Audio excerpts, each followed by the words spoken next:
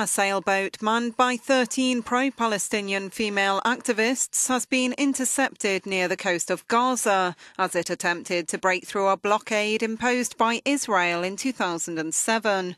The so-called women's boat to Gaza sailed from Barcelona through Italy en route to the Palestinian territory in an attempt to cross through the 9-year-old barrier and raise awareness of it.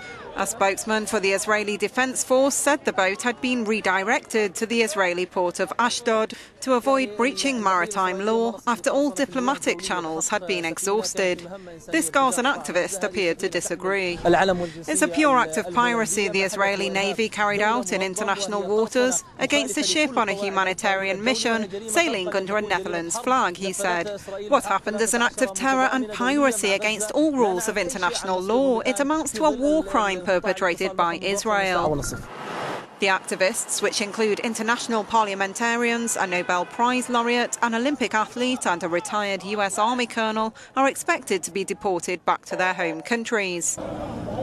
Relations remain tense between Israel and the Palestinian territories, with a recent exchange of airstrikes and rocket fire reportedly wounding at least one person.